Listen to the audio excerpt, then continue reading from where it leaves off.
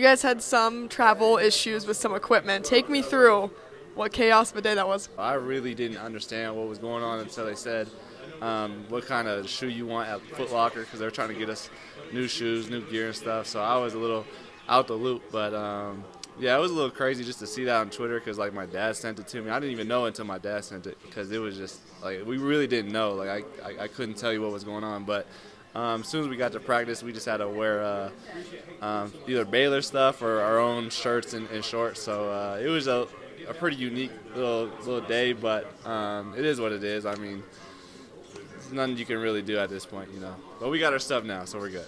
That's all that matters, right? Right in time for the big games.